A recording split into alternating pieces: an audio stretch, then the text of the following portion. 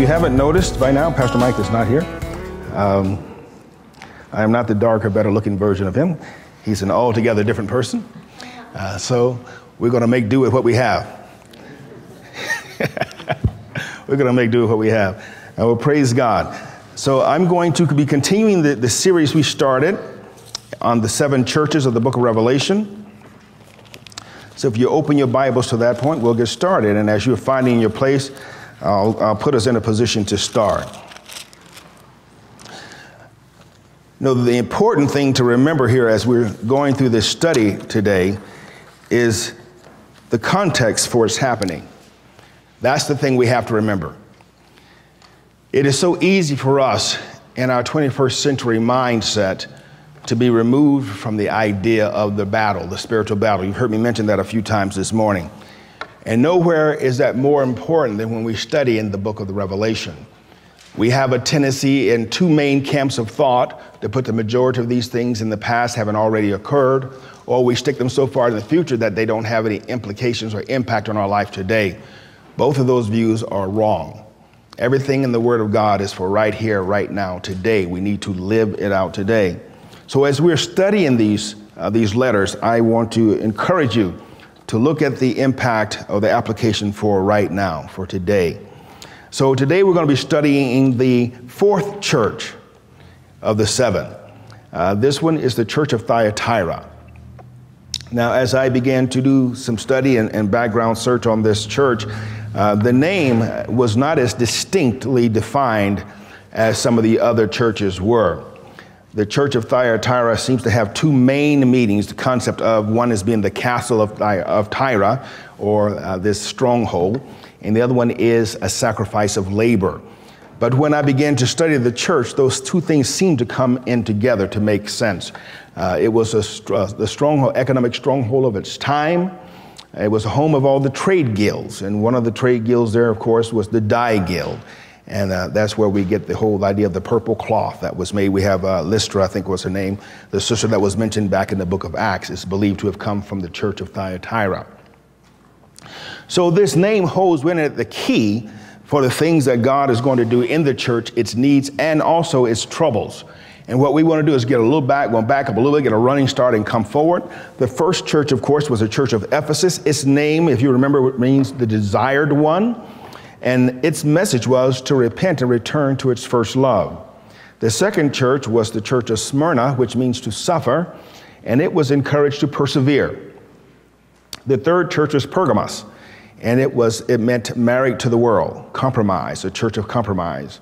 So we have these 3 churches. God says, first, return to your first love. You are my desired one. Return to your first love. The second one said, since you are now returned to your first love, you are enduring hardships and suffering because of your confession of faith. Stand fast. Do not compromise. The third one says, Pergamos, we saw the downward digression, which is so often the truth about our lives, is that it married itself to the world. And the word of God to the church was separate, come back and be submitted to the word of God. Now, today we come to the church of Thyatira, and as I see it, there is the twofold meaning of his name. One is the works of the flesh, and the second is the tolerance of evil.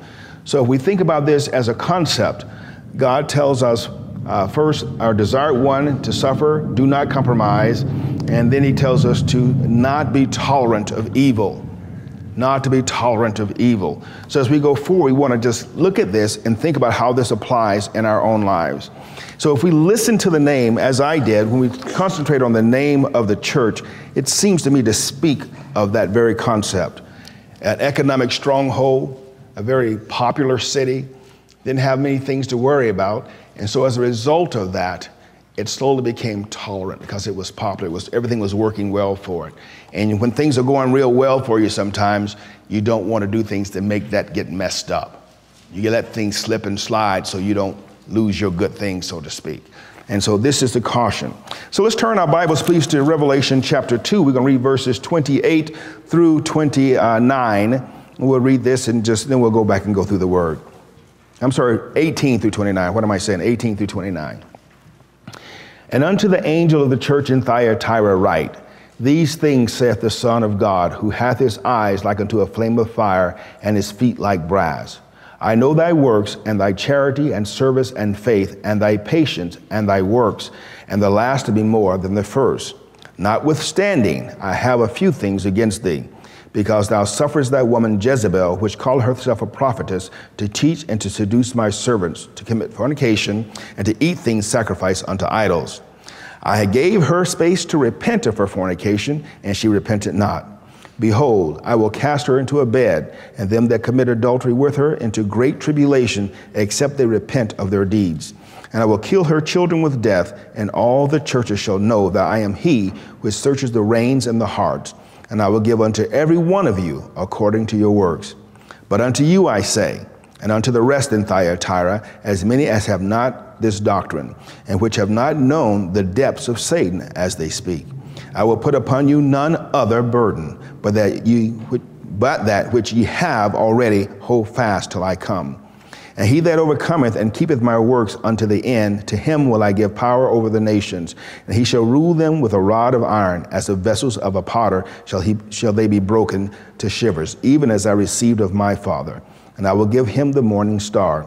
He that hath an ear, let him hear what the Spirit saith unto the churches. Let us pray. Father, we thank you for your word. We thank you for your Spirit, Lord God. And we thank you that you've given us truth now to guide us and to lead us in the way of righteousness. And nowhere more, Lord God, is that need right now. We need you, Father, to speak to us. Bless the speaker this morning. Help me, Lord God, to be faithful to your word. Help your children to hear your truths, and then help us all to live it. We thank you for it in Jesus' blessed name. Amen. Okay, as we go forward again, I want to kind of disperse some of the mysticism that seems to circle this book. One of the first things I want to say to you is, again, remember that Jesus gave this letter to us that for the purpose of using it today. There seems to be this idea that floats around in the church that the book of Revelation cannot be understood, that somehow it is a closed book. And that's exactly the opposite of what the Bible says about it. You have the ability through the power of God to understand everything written in the book of the Revelation. You have to trust the Spirit of God and know that it's there. Now, the enemy will all the time come and try to get you to do one of two things. One, to ignore his existence, and two, to believe that God's a liar. So we have to come back to this point and say, Lord, we believe that your word is true. James, and I gave you a little note, then James chapter 4 gives us a little hint of the James 4:7, says, submit yourselves therefore to God. Resist the devil and he will flee from you. So as we go into our study, we have to approach it with that same mindset, that we have to submit ourselves to God. Lord, your word is true. What you say about me is true. Your word is true. And then once we hold ourselves that, we then resist the enemy. And once we're standing in truth, the enemy has no choice but to flee from us. Also, we want to come back with this idea that we don't want to be circling our camps. This is one of those books, again, that has so many different points of interpretation that it's so easy for us to find those who think like we do, circle our wagons, and then begin fighting. The problem is that we wind up fighting each other instead of fighting the devil. So hold your dogmas loosely, read the word, trust the word, and be faithful to God. Because the thing we want to remember when it comes to the book of Revelation is this, is that what Jesus has said is going to happen is going to happen. And what we have to do, regardless of which camp you find yourself falling in, is you have to today live ready. Live ready to be a witness of the living God. Live ready to be a blessing to your brothers and sisters. Live ready and not be suckered into taking shots one at another. Okay, we're almost ready. We're getting there. Just kind of giving us that running start up. When we get to the book of the Revelation, it's important again to understand that Jesus gave John a very specific way to look at the book. He gave him an outline. He said in chapter 1 that I want you to do three things. I want you to write down the things that have happened. So the things that John had already experienced. He's recorded that in the beginning of this book. Then he says, I want you to write down the things that are now happening. And then he gave him these 7 letters. And then he said, I want you to write down the things that will happen hereafter, those things that happen after those letters. So we have that breakdown that he gave us those 3 epochs in history to look at and see how we would see the things of God working its way out. Now, we come to the church of Thyatira. There are 12 verses dedicated to this letter. Of these 12 verses. They're broken down into 6 subsections of study. This is what we'll be looking at today. The first one is the revelation of the character of Jesus as it pertains to this particular church. The second one will be the commendation of Christ of the church and the intimacy of Christ's knowledge of his people. Third will be the rebuke of the Lord. The fourth one will be the behind the scenes, the action of the Lord. And the next will be the encouragement to the faithful, and finally the promise of reward. And then when we finish this view, I'm going to come back and look at those 6 points again, and we want you to apply it to your own life and ask yourself the question, how do these 6 things stack up in your life? It's all fine and dandy that they stacked up for the church of Thyatira, but how do they work in your life today? That's what we want to look at. Everybody ready? All right. To whom is the letter addressed, and who's it from? Verse 18. And unto the angel of the church in Thyatira, write these things, saith the Son of God, who hath his eyes like unto a flame of fire, and his feet like unto fine brass. When we go back into chapter 1 of Revelation, we see in verses 13 through 16, where John catches a glimpse of the resurrected Jesus, the glorified Lord. And we see this presentation of God there. And he sees this. Now, what I want you to get out of this, again, because this is going to be very important as we look at this letter. When John turned and saw the glorified Jesus, he had a very particular reaction. Anybody remember what that reaction was?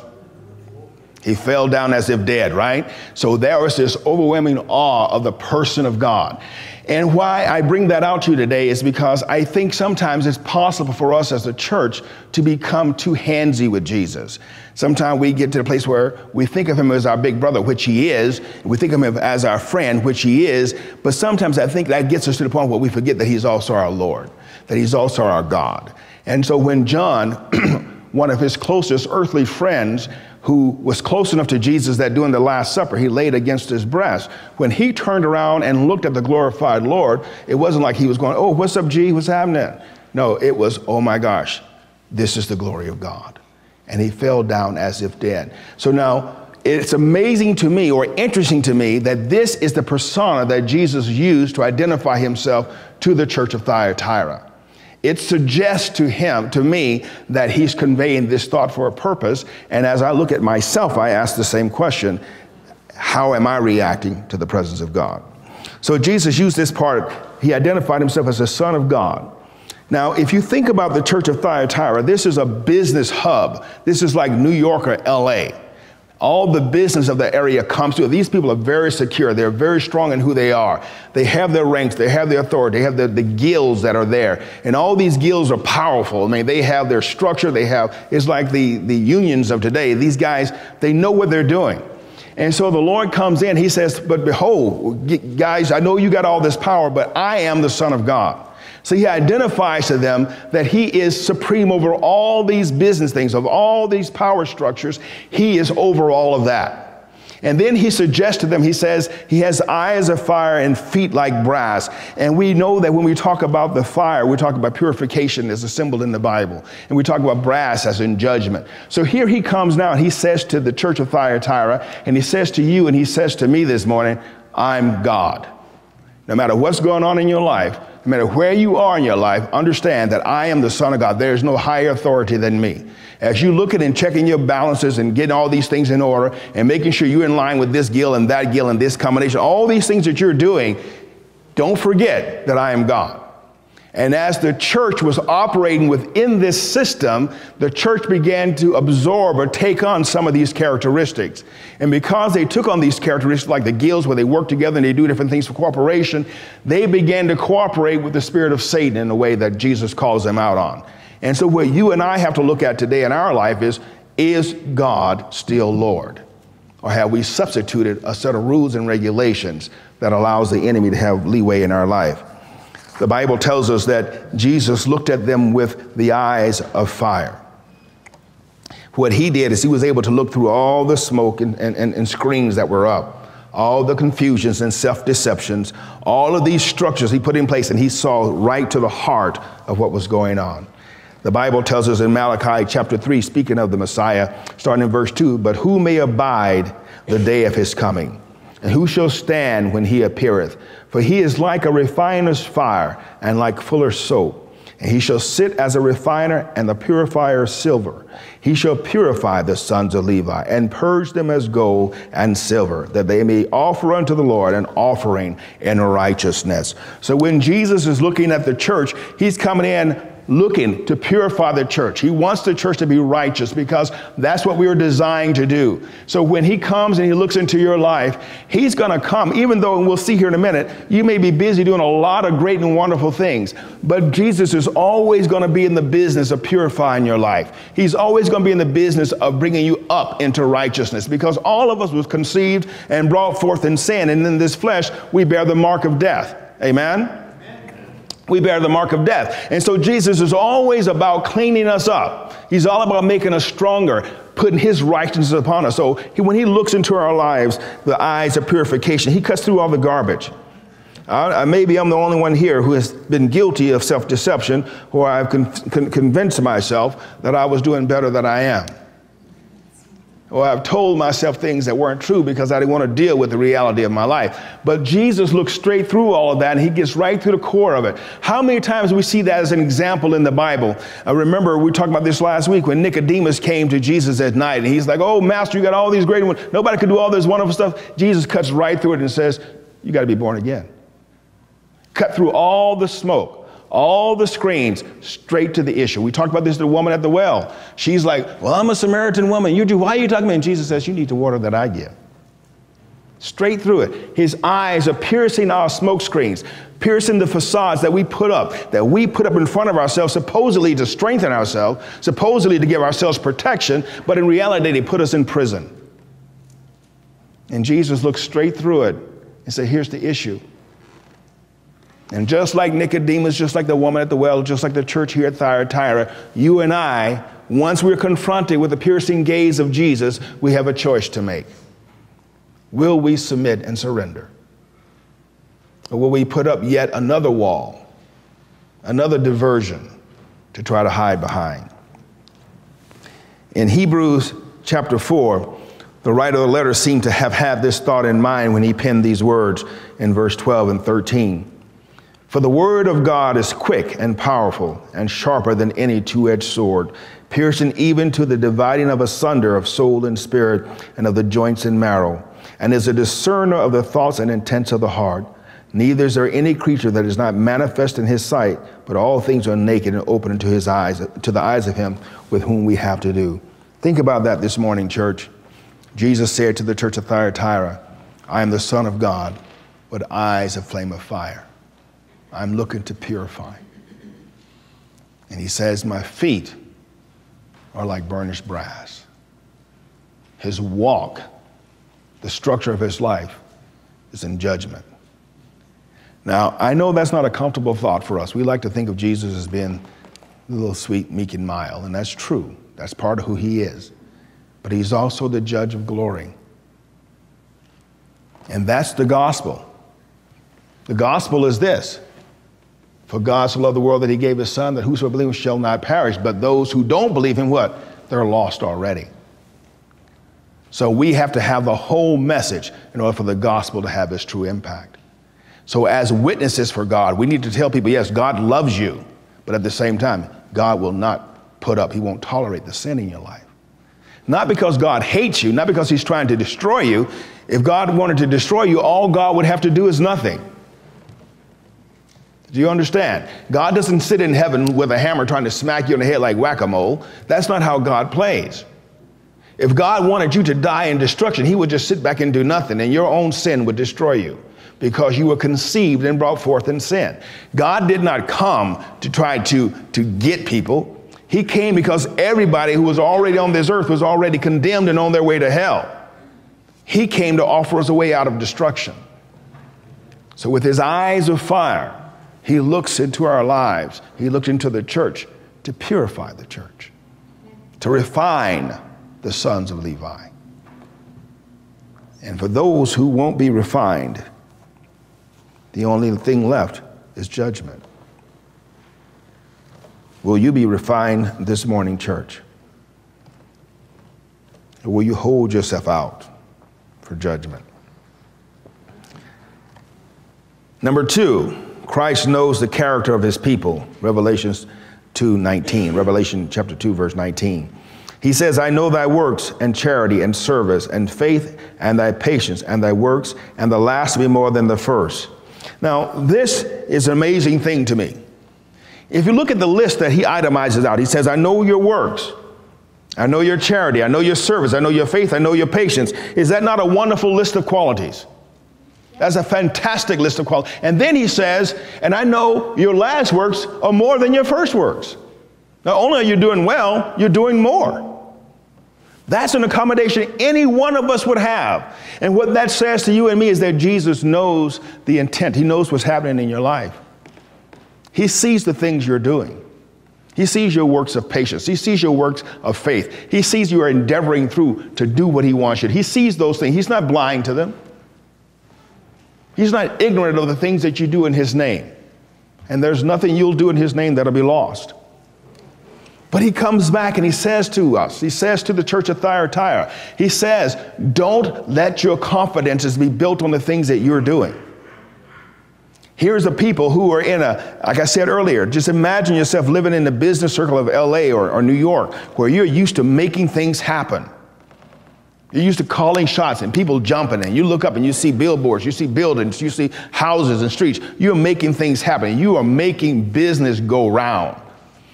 And it's so easy for us as believers to start doing things and then having confidences in the things that we're doing, as if those things will make a difference.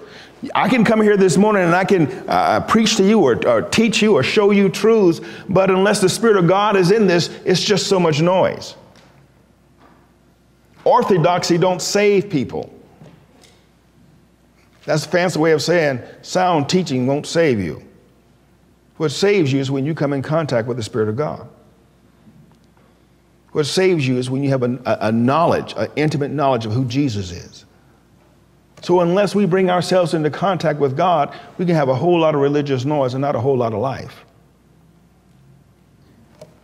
And God says to the church of Thyatira, I like what you're doing. I like where you're going with this. But this morning, don't put your stock in it. It's almost like a throwback to what he said to the church of Ephesus. Don't forget your first love. Don't forget why you're doing what you're doing. I know you're doing good, but don't forget why you're doing what you're doing. Everybody still with me? All right. All right. You know, I put a star by this note. I asked myself this question. I said, but like the sister churches had forgotten that God was more concerned with their character than anything else they were doing for him, then I asked myself a question, so I'll ask it to you.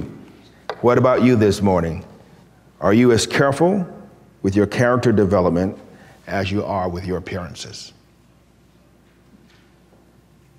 Do you put as much energy in the character of Christ being developed in you as you do in your appearance and how you present yourself to people? You know, we had a saying, you heard people say it, fake it till you make it. That don't work with God. God's not interested in you faking it till you make it, because he's already done everything necessary for you to make it. He just wants you to just. Amen. Now, let's come to the rebuke and the action behind the scenes, the rebuke of Christ. He says to them in the rebuke, starting in verse 20, he says, notwithstanding, I have a few things against thee, because thou sufferest that woman Jezebel, which calleth herself a prophetess, to teach and to seduce my servants to commit fornication and to eat sacrifices, eat things sacrificed unto idols. Now, I gave you a note. You should have that in parentheses. Those passages of scripture in 1 Kings talks about the woman Jezebel. But here we're talking about more of a spirit or a concept. Some people say we want to be a person or a system. For purpose of our discussion this morning, it really doesn't matter. But let's think about this. The thing that makes Jezebel so dangerous is that she's operating in the church. Outside the church, we expect the devil to be the devil. But what Jesus said here is that you're tolerating her in the church. You're tolerating this system of belief or actions or person. You're tolerating it in the church. This person that's teaching you to commit fornication, Now, fornication is one of those things that has two meanings in the Bible. One is sexual sin straight up, as we know, physical sex outside of marriage. The other one is when you have spiritual fornication, when you are submitting yourselves to a God other than the true God. The Bible refers to that as adultery and fornication as well. So we have this system of belief that's being tolerated. Now, what we have to be aware of, especially in this day and age, when we are exposed to so much teaching.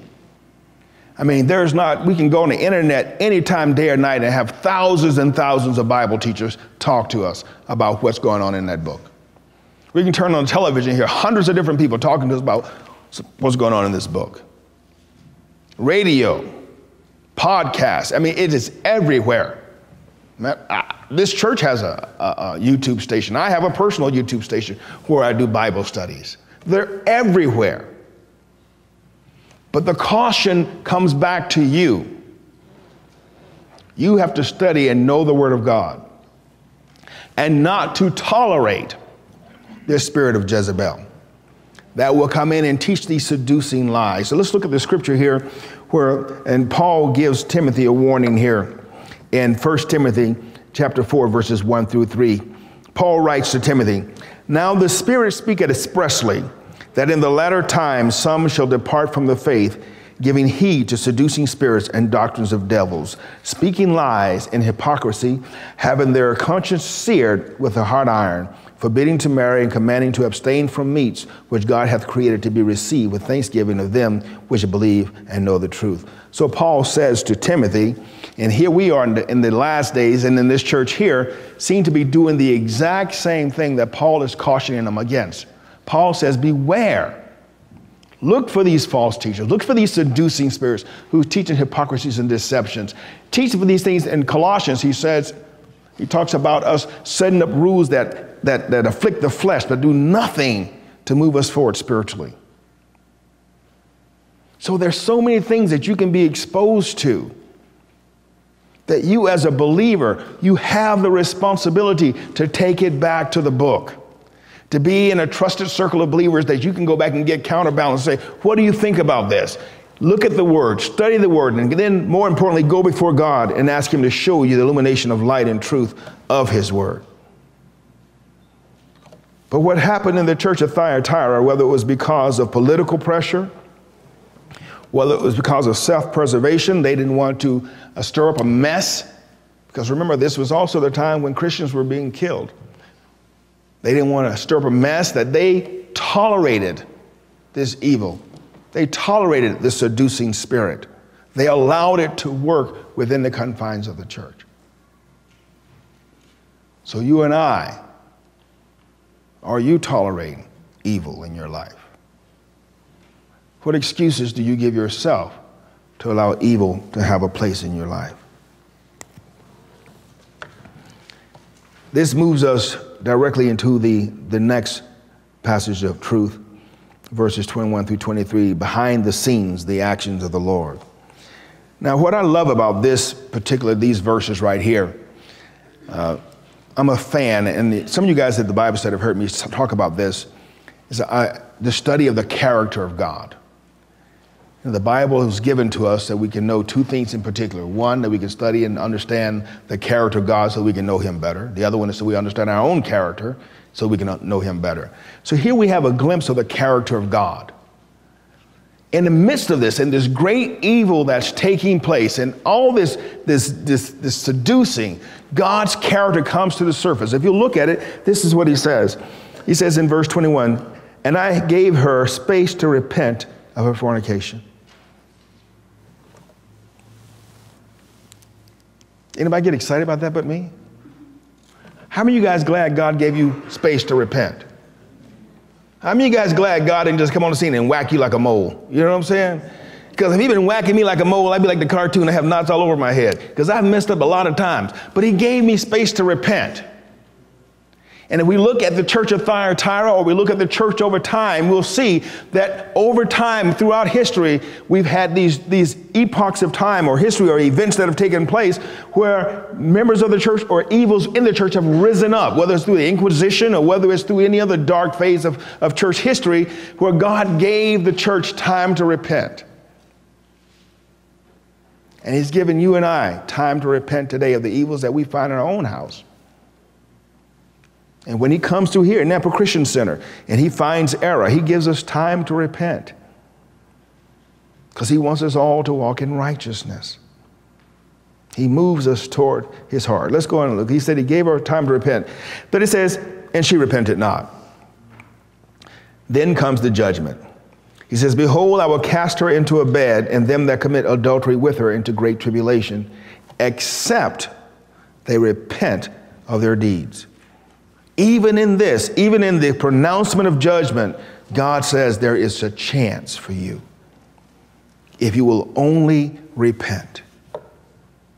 Some of you this morning may be sitting here heavy under the weight of sin. And God is saying to you, repent. I don't want to judge you. God is saying to you, confess your sin. Whether you think it's great or small, confess your sin. I don't want to judge you. Except they repent. And if they don't repent, carried on verse 23, he says, I will kill her children with death. And what's going to be a result of this judgment? All the churches shall know. Shall know what? That he is the one that searches the reins and the hearts. And then in case you're confused or you're worried about the guy sitting next to you, he says, and I will give unto every one of you according to your works. He's not going to judge you because of the way your neighbor acted. It's how you acted. So the church is in a position where God is saying to the church, there's time to repent. There's a need to repent. You need to get back in line with righteousness. You've allowed this evil to take root in your midst, and you need to get it out and get real. And he says the same thing to us as individuals. Don't tolerate the sin. Now, whenever there is evil in the camp and God sends forth judgment, his judgment always has twofold. One, of course, is to judge evil, to make it stop. God comes in to make the evil stop. That's one of his purposes. But the other one we find reflected in Isaiah chapter 26, verse 8 and 9, where it reads thus. He says, yea, in the way of thy judgments, O Lord, have we waited for thee. The desire of our soul is to thy name and to the remembrance of thee. With my soul have I desired thee in the night. Yea, with my spirit within me will I seek thee early. For when thy judgments are in the earth, the inhabitants of the world will learn righteousness. So the other purpose of God's judgment is to draw people to repentance. One is to stop the evil. God absolutely wants to stop the evil. But then he wants to draw us to repentance. Repentance meaning being in right standing with God. And I love the little nugget that's right in the middle of that. You'll get this from Friday night Bible study. You'll see this here as something we talked about Friday night. Anybody else catch that? He says, with my soul I desire thee in the night, and with my spirit will I seek thee early. Talking about that morning sacrifice and the evening oblation. Talking about walking with God all day long. Amen? Now that's a different study, though. We won't go there. Next, that brings us to the encouragement of the faithful. We've talked now about the behind the scenes, how God has first rebuked the church. He told them what was wrong and what they needed to do. And now he comes to encourage the church after he's shown us what he's doing behind the scenes. And that's in verse 24 through 25. It says, but unto you I say, and unto the rest in Thyatira, as many as have not this doctrine, which have not known the depths of Satan as they speak, I will put upon you none of the burden, but that which ye already have, hold fast till I come. A couple of things stand out here. One is we see two camps identified. One is that he says unto you and then unto the rest. So there are those who are doing what God wants them to do, and there's those who are not doing what God wants them to do. And he points out here, he says, which have not the doctrine of the depths of Satan as they speak. And this was a teaching that was going on in the church about these new secret truths that were coming forth. And you hear people talk about these new super secret things that they're finding in the Bible. Don't trust it. Someone once said, and I repeat it, if it's true, it's not new. And if it's new, it's not true. Because God said it all already. Okay? Someone brings you some new revelation they just found, just tell them, take it back on the boat it came in on. So we're not riding on that one. Let it go. Stick to the book. Amen? Stick to the book. Then he says he goes, I will put none of these things on you. I will add none of these things on you. that's going to happen. This judgment that God's going to bring on the church, he says, I'm not going to add these things to you. But what I want you to do is I want you to hold on to that which you already have.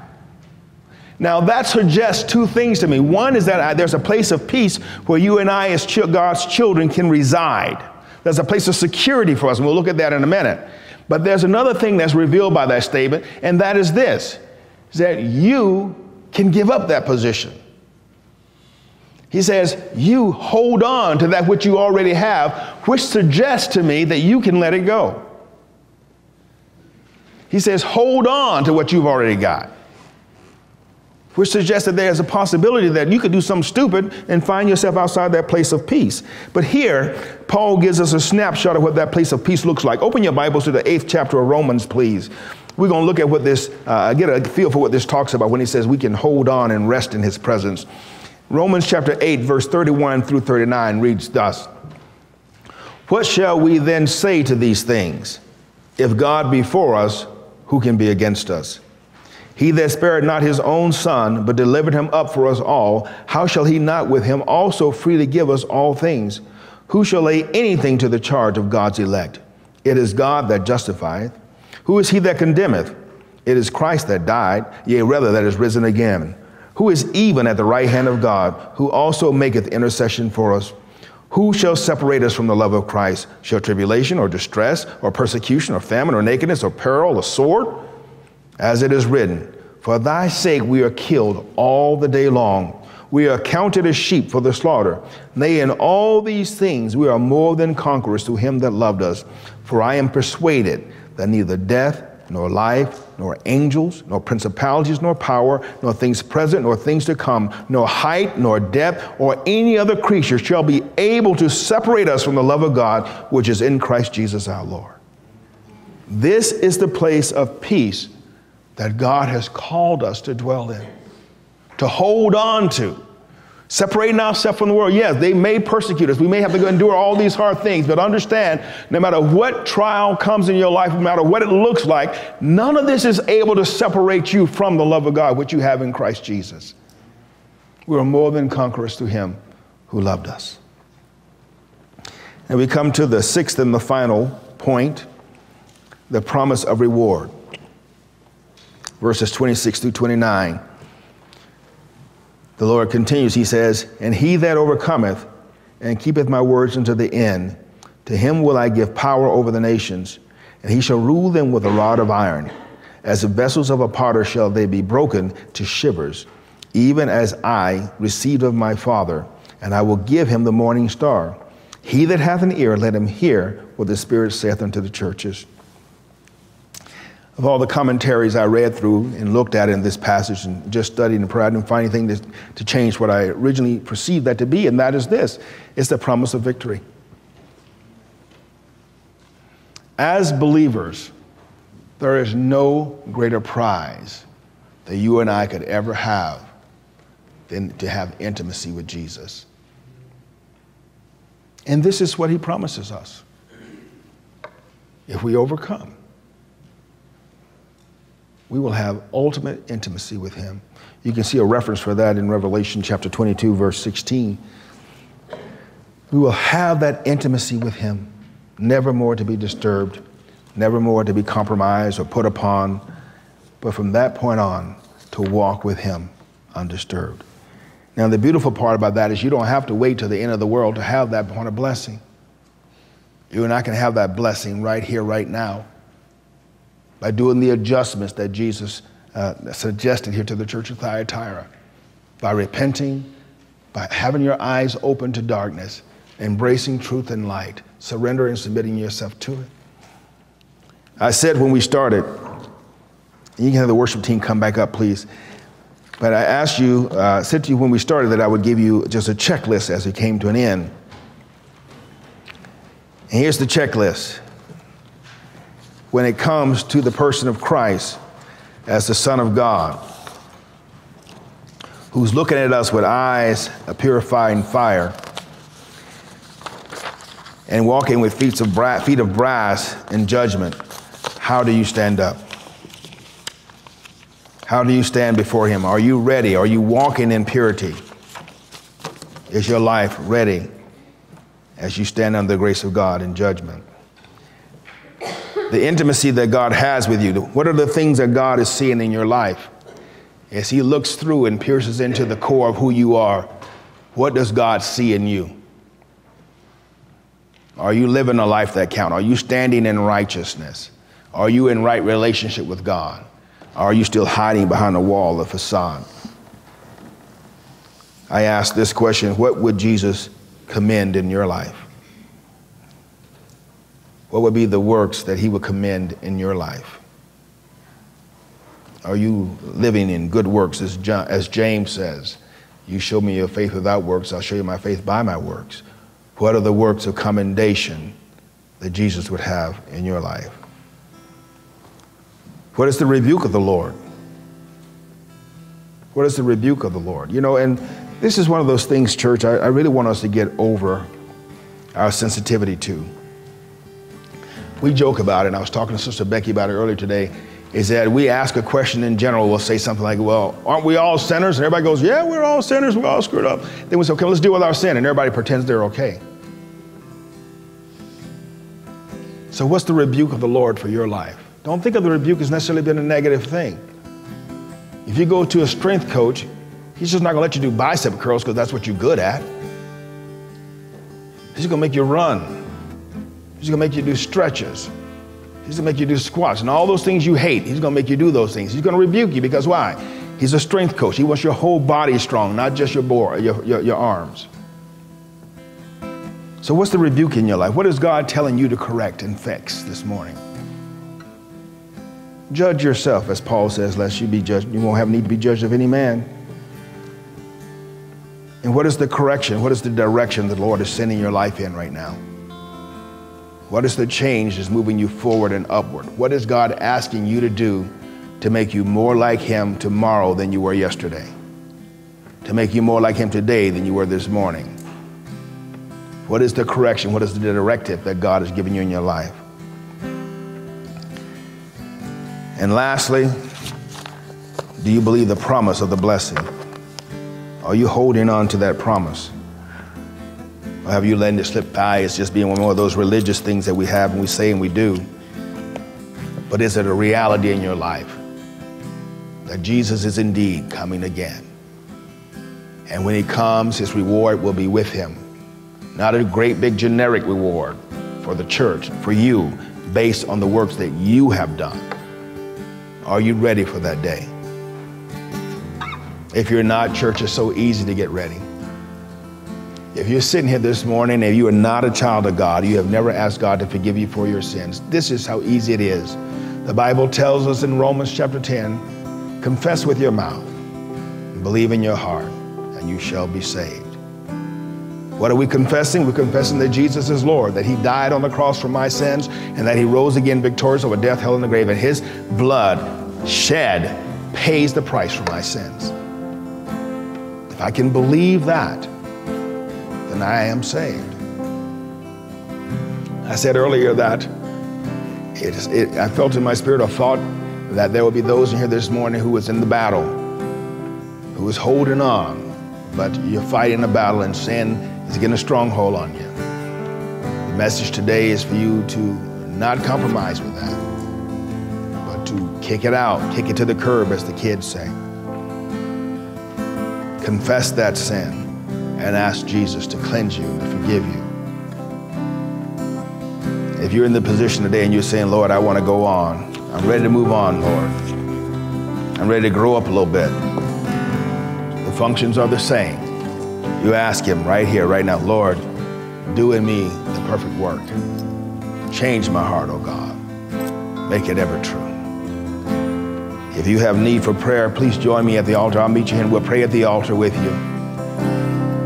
But don't leave here today, church, if you're not right and you're not ready.